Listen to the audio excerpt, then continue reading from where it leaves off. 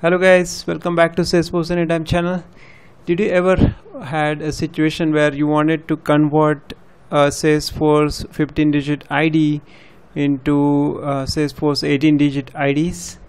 If yes, then this is the right video for you. So I'm going to talk about how you can quickly convert any Salesforce 15-digit ID into 18-digit ID, and also how you can convert multiple Salesforce 15-digit IDs into 18-digit IDs. So let me show you that. Let me log into PackMagics for that, so I can show you how you can convert that.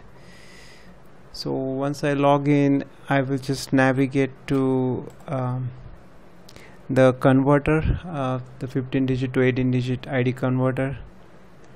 So let me just type it in here, 15. Yeah, so that should give me this menu.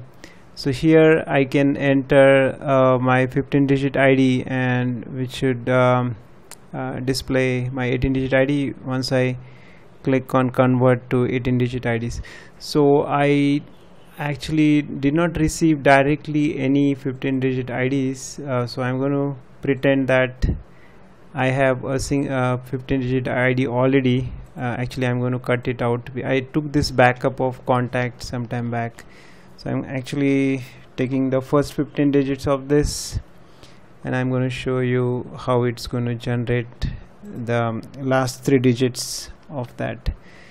So this is my first 15 digits of my Salesforce ID, and once I click on convert to 18-digit IDs, it should convert.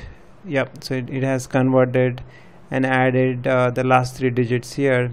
So it's essentially this is done, and probably you should already know, for the systems outside Salesforce which are case insensitive. So if they are using any comparison for Salesforce IDs, then the comparison will happen case insensitive manner, and in that case it's very essential so that the ID stays unique whether the case is being changed on the first 15 digits. So for that manner, Salesforce has added last 3 digits as a checksum digits, and again there's a special logic for this. You can search on Google how the last 3 digits are generated, but if you just quickly wanted to find it out, then this is the way. And again, if you wanted to find it out from an Excel, if you got the 15-digit IDs in a single row, single column, sorry, then you can actually convert the multiple IDs, and you can upload it from CSV here. Let me just show you there. So I'm going to use browse button, and I'm going to use this contact backup results, which has around 20 records. And in this case, you want to select which IDs columns you wanted to convert. So I'm going to select my first column to be converted. So I'm going to just select that column which I want to convert, and then I'm just going to click on map fields. It's not going to immediately convert, so it's going to bring it to the screen. So I'm just pretending I already had 15-digit IDs here, so I'm just going to cut out the last 3 digits. So you probably have 15-digit IDs received from someone, or received from a metadata API or somewhere which you have in Excel sheet. You can directly import here, and once you are imported here, you should be able to convert them all. So I'm going to show you only few examples. I'm going to just delete these.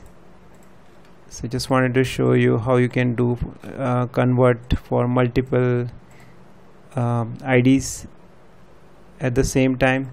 So I have got around 8 IDs to be converted. I'm going to click on convert to 18-digit IDs, and it should convert all of them. So you can see the AAA has been appended, and depending on the IDs, actually since these are very similar, it has appended AAA at the end. But depending on any ID you enter, 15-digit ID, it's going to convert it to the 18-digit ID. And then again, you can download it as a CSV, and you can use it for your reference, whatever you want to do with it, right? You can use it, and that way it will be easy for you to get the 18-digit IDs. In case you have any feedback, comments about this conversion, please do let me know in the YouTube video, or you can actually submit your feedback here, help feedback. So thank you very much for watching this video. I really appreciate your time. Please let me know if you have any feedbacks. Thanks. Bye.